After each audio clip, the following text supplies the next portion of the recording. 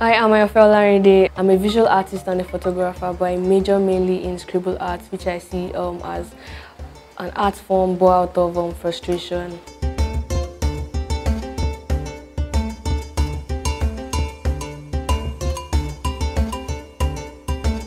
My very first scribble painting was done based on frustration. I was at Artist Connect in 2015, where I was challenged to actually do an art piece, and I felt really frustrated because around that time I was just using pencil to work and I was handed a pen to draw. So I just started doing jaga jaga, trying to find something from it, and then along the line I realized I was actually just making sense. I could see a face in the painting I was doing. So I realized that there was something called scribble art later on when I researched on what I'd done at the Artist Connect.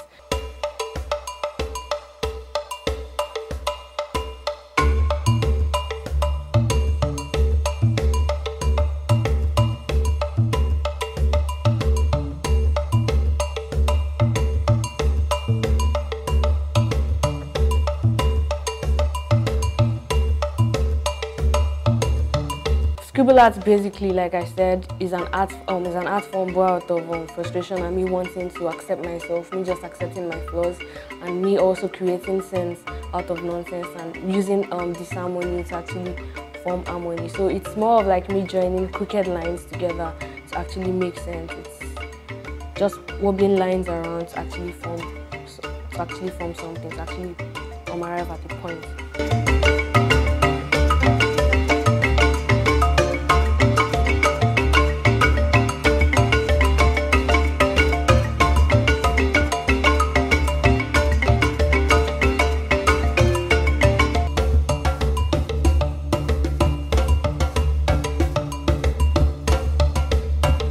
I can remember far back as secondary school in SS1.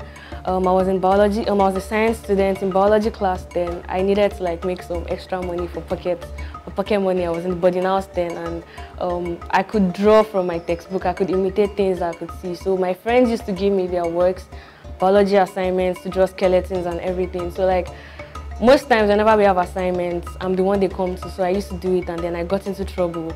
The biology teacher caught me, realized that all the works were looking alike, and then she called me to the staff room. Around that time, the visual arts teacher too was around, so he saw what was going on and was like, this girl can draw, she can even shade. Okay, she should actually come around to the visual arts class. So I enrolled for the visual art vocational studies then. I was doing science and I was also doing art on the side. So I started developing interest because art to me was just for fun. I didn't really know that I had the gift. I just knew that, okay, I could just draw things, and I realized that most of the times when I draw, it was basically from what I was feeling at that time, or basically because I just wanted to feel good.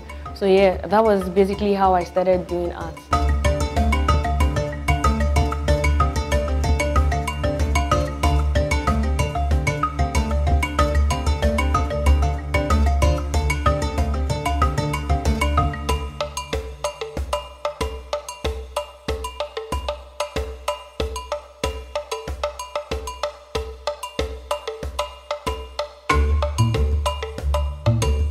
Initially, my inspiration basically was only from myself. I was inspired by my own journey through life, but along the line, I started gaining more interest in things around me. I started gaining more interest in history.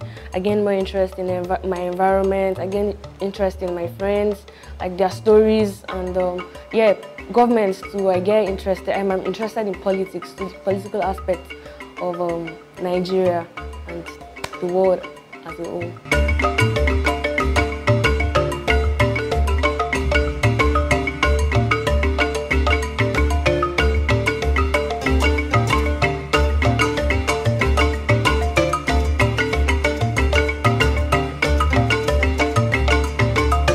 Achievement.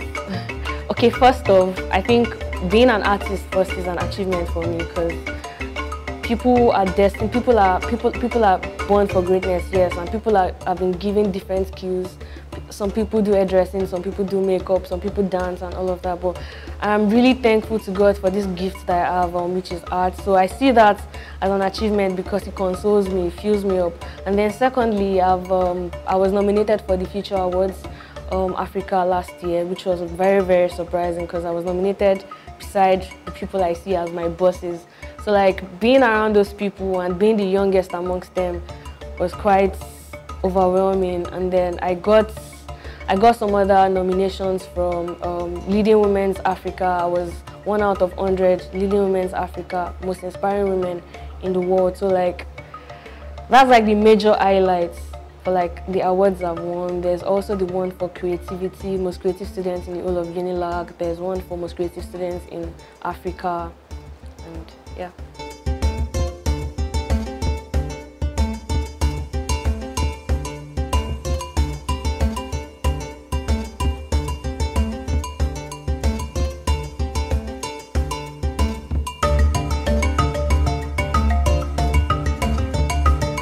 Weirdly, I actually don't even count the number of artworks, but I have a list which I used to collate them. But I would say in my lifetime, I would say that I've created more than 500 works.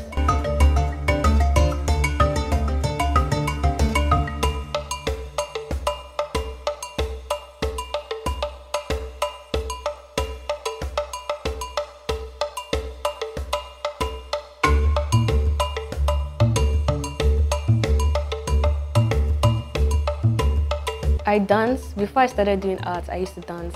Actually, dancing was my first love. I used to dance professionally, but I had to stop because my parents didn't see it as a career as much as also the way they didn't see art as a career. So I had to just stop dancing, but it's something that I still wish to go back. And aside dancing, I also am a photographer. I take pictures. I also do short films.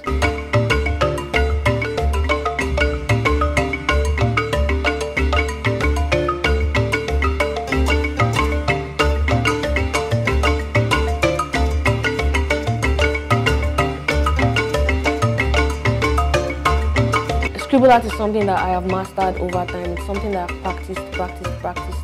Something that I can even do in my sleep, not even exaggerate. So like most times it's really not difficult because I'm the kind of person who sees or who gains inspiration from dreams. So there are sometimes when I'm asleep and then ideas just come and next thing I wake up, I draw. I already know what I want to do. And then there are times when it is actually very difficult, times when my works actually challenge me. I do some particular works and it speaks to me in ways that I can't even explain. So times like that, I give the piece a particular period, say a year, before I go back to it. So there are times when my pieces challenge me, like when I'm doing something very personal. For example, when I had an artwork done for my biological dad, it was really attacking because it just laid down questions that I couldn't answer personally.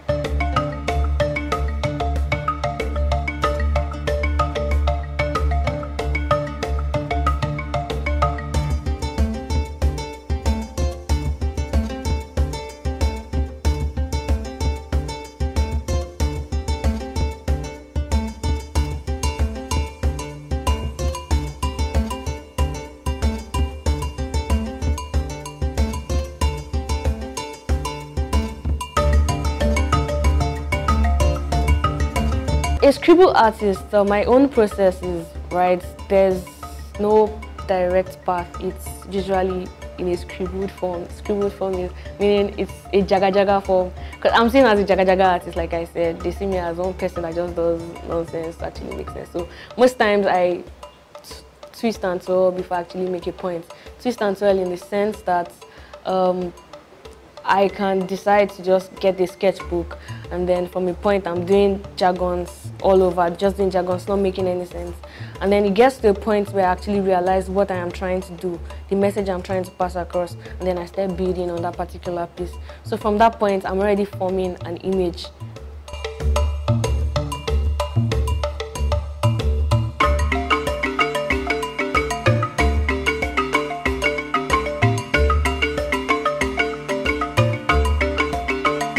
I never finish an artwork.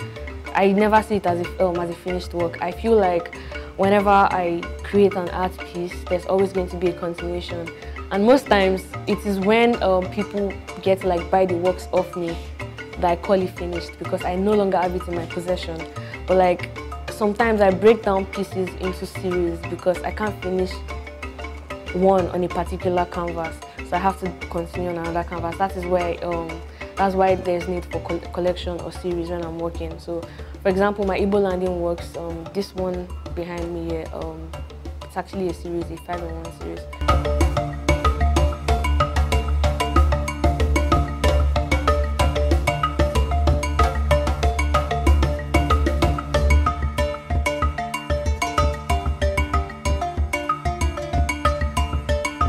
Jean-Michel Basquiat actually indirectly influences my style. He's a new expressionist. I also have interest in new expressionism. I like his method, and I feel like his approach towards creating has influenced me in so many ways because, like I said earlier, I basically just approach the canvas and I see drawing on the canvas as me learning. I see it as an opportunity to learn. So whenever I draw, whenever I scribble, it's more like I'm actually learning. So that is how it is for Basquiat. So whenever he approaches his canvas, he just basically scribbles, paints around. He scribbles, paints around, and while doing that, he figures out some things about what he's doing. So I think that's the same thing because I see art as a learning process. So he has impacted me in that form. Although Basquiat is dead, but yeah, I still look up to him a lot.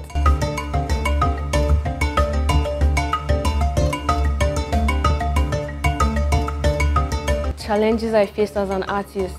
At first it was acceptance. I was really chasing acceptance, and I realized at the point when I started getting accepted, I started losing myself because I wasn't, basically it felt like I was just doing works just to please people, just to please people's satisfactions.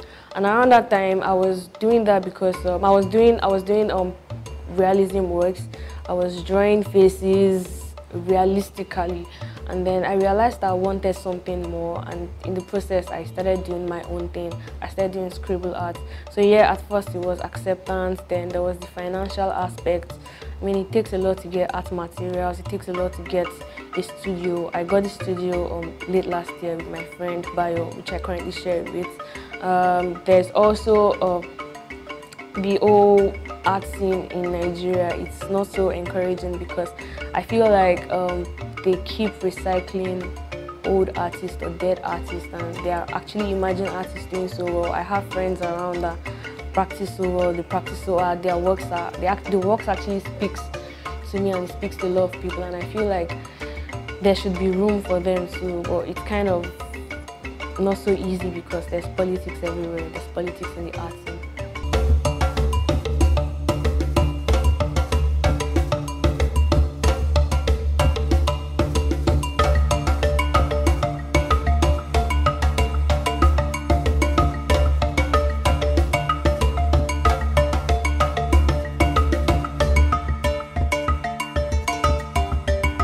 My plans actually change over time because I'm human, I grow, and I realize that sometimes I actually want stuff bigger and sometimes I want stuff a little more subtle, right? So currently I would like to actually have a hub where people like me wouldn't get the opportunity to create, wouldn't get the opportunity to study what they wanted to study, can actually come around and feel at home. People who probably find themselves doing things they really don't want to do can actually come home and meet other people, network, create. So there's going to be an art school, there's going to be a dance school, basically a creative hub where people can come around and learn. So that is like my dream. I would like to own a hub where people can do that, expose new talents, encourage them. And currently I've started doing that little by little with my NGO. It's called Charity with Arts. We go to the streets or we go to orphanages and then we teach kids how to draw. We don't only just feed them or give them clothes, we also teach them, because we feel like once you have a skill, you already have a weapon, or you have your passports to the world, like to travel the world. So basically we just impact that knowledge and get them to practice more.